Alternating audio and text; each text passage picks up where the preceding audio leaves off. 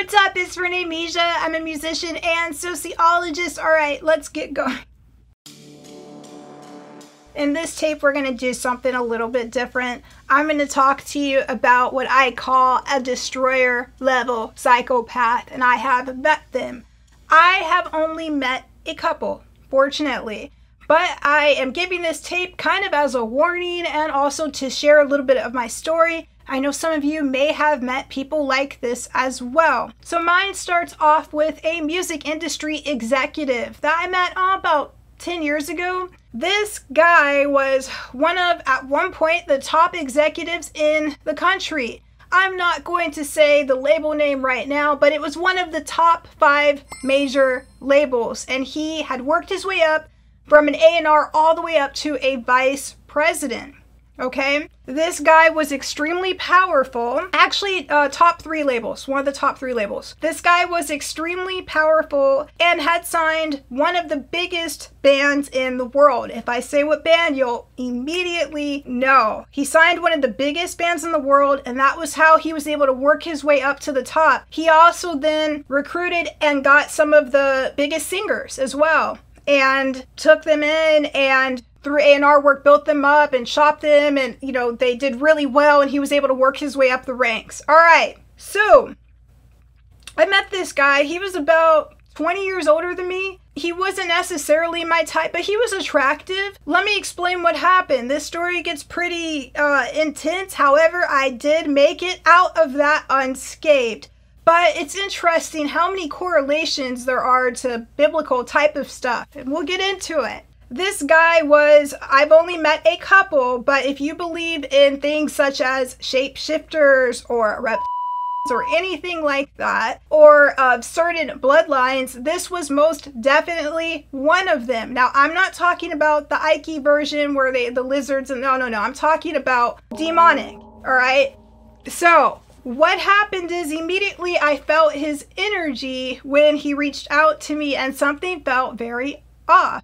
And I still talked to him anyways because he approached me with a business opportunity. He approached me for an opportunity to be on a new reality show that was going to be a rival to kind of like an American Idol, The Voice, things like that. And he was going to be the executive producer. He wanted to be like the next Simon Cowell. And so he claimed that he wanted me to come in because I sing, I play guitar, I write, I do music, I have a lot of experience. You know, he liked a lot of different things about me. And so he said he wanted to meet on a business level. And, you know, if we ended up, you know, he did mention that, you know, he was attracted to me. He did mention that he was attracted to me, but he wasn't gonna, you know, let's just keep it professional and keep it business. And, you know, if I decide that I would like to date him or something like that later on, you know, let's just see how we get along and things of that nature. Now, we talked on the phone for quite a bit. We probably talked on the phone for about an hour the first time. He called me the next day. We talked for another hour. And he said some really weird stuff,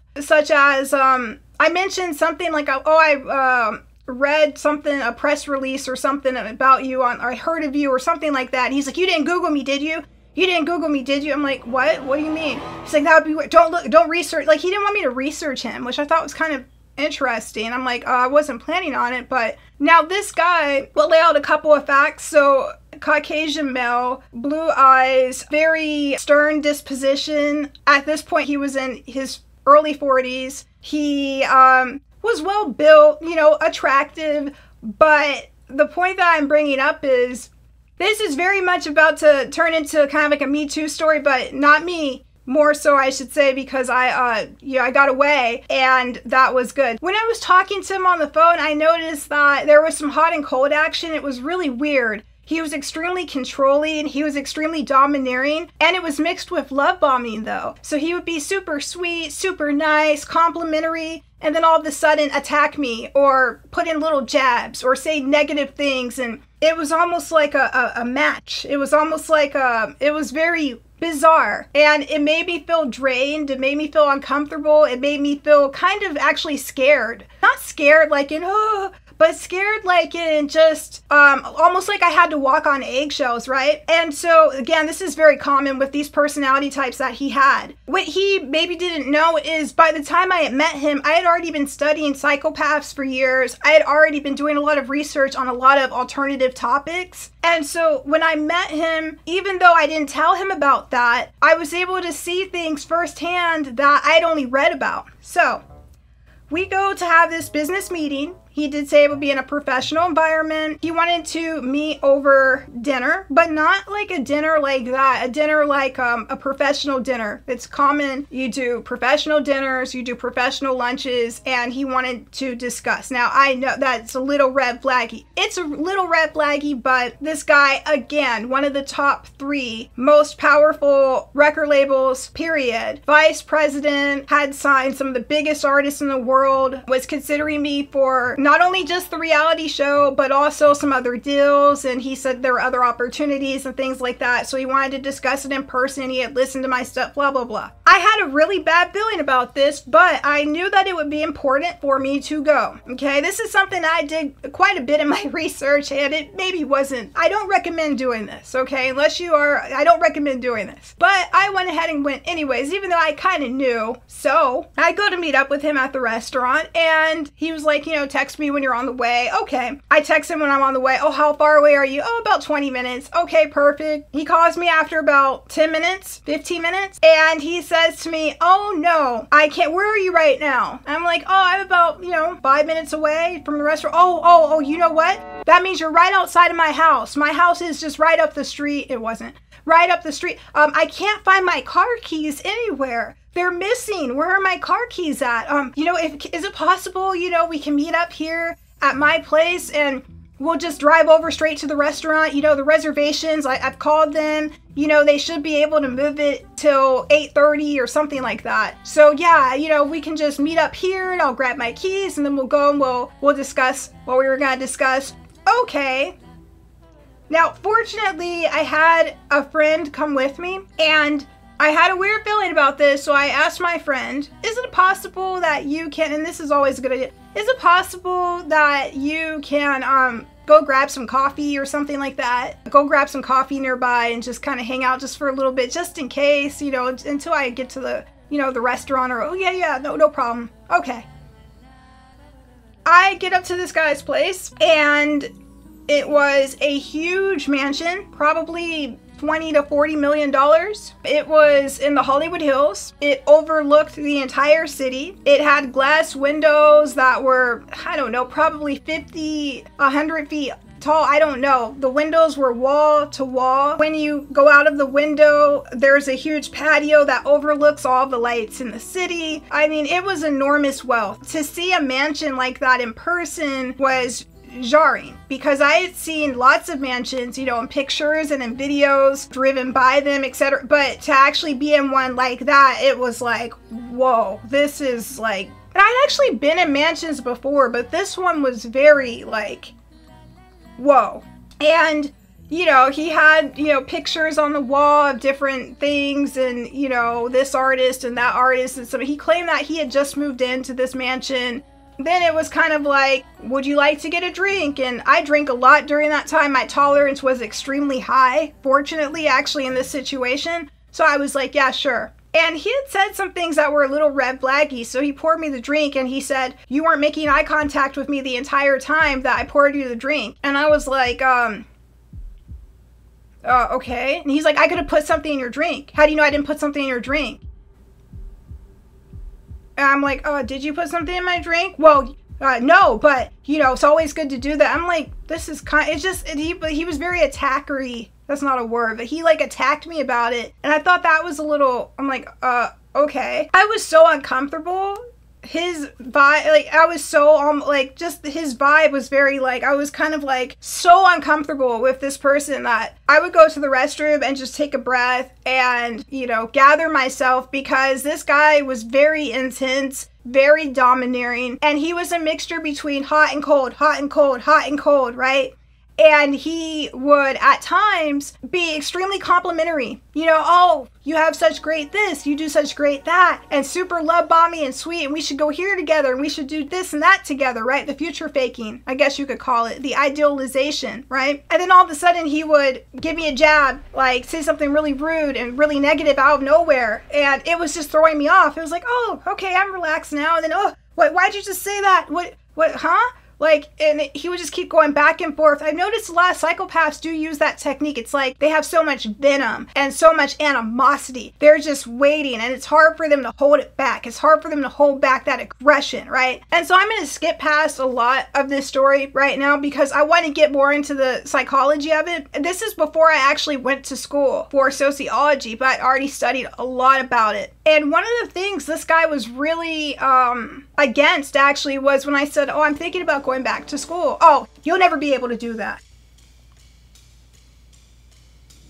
That's what he said. You'll never be able to do. What? What do you mean I can't go back to school? Why would you say, oh, it's too late. It's this and that. And he was like telling me he had graduated from actually the college I ended up going to. It was the hardest school to get into. I didn't tell him what school I wanted to go to. I didn't think that that was even an option for me to be able to go to that school at the time. I at least just wanted to go to a local college and get a basic degree. Okay. But I did say I wanted to go back to school and that, I love learning. Okay. I think it'd be good. Anyways, I didn't go too much into details.